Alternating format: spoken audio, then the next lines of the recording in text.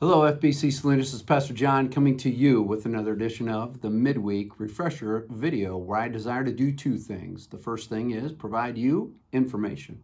The second thing is provide you some inspiration for you in the middle of your week. Certainly hope your week is going well, and if not, may this video be a source of encouragement to you and a great reminder that our God is with us in so many different ways, and that he provides for us in ways that we understand and in ways that we don't quite understand. So anyway, on with the informational portion of the video.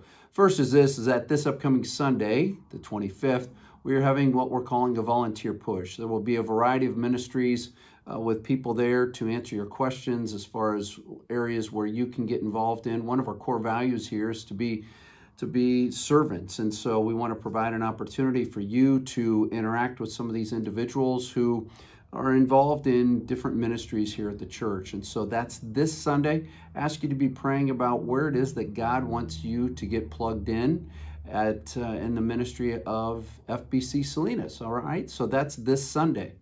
Then on October 2nd, which is a week from this Sunday, we have a newcomers luncheon. If you or anyone you know has been coming here for a while and has questions about what's going on here and they want to get to know some of the staff better or the elders better, that would be great. So that is on October 2nd. All right, so that's a week from this Sunday. Then we made mention of it this last Sunday. Want to make mention of it again today. October 14, 15, and 16 are the missions conference, and the portions of the missions committee met with the keynote speaker that we're bringing in. Yesterday, we met with him via Zoom, and they're excited. I'm excited. It's going to be a great experience for everybody. So that's October 14, 15, and 16. Goes from 6 to 7:30 on Friday night. Goes from 9:30 to 2 on Saturday. And then worship service, we'll have a Q&A time during the spiritual formation hour, which is from 9 to 10 o'clock in the morning. And then there'll be a brief interview with Neil at the worship service at 10:30. So that's October 14, 15, and 16. We're calling this missions conference, the theme we're going with is shift, talking about shifting how we look at missions and what it means to be a world Christian.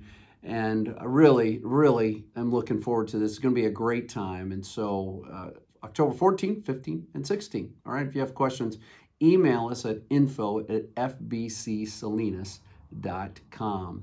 We continue our series this week on After God's Own Heart, look at the life of David. And we come to this place in 1 Samuel 18 as well as 1 Samuel 20, where we find this beautiful friendship that develops between David and Jonathan. And in 1 Samuel 18 says this: after David had finished talking with Saul, Jonathan became one in spirit with David, and he loved him as himself. From that day, Saul kept David with him and did not let him return home to his family.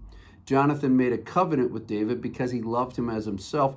Jonathan took off the robe he was wearing and gave it to David, along with his tunic and even his sword, his bow, and his belt.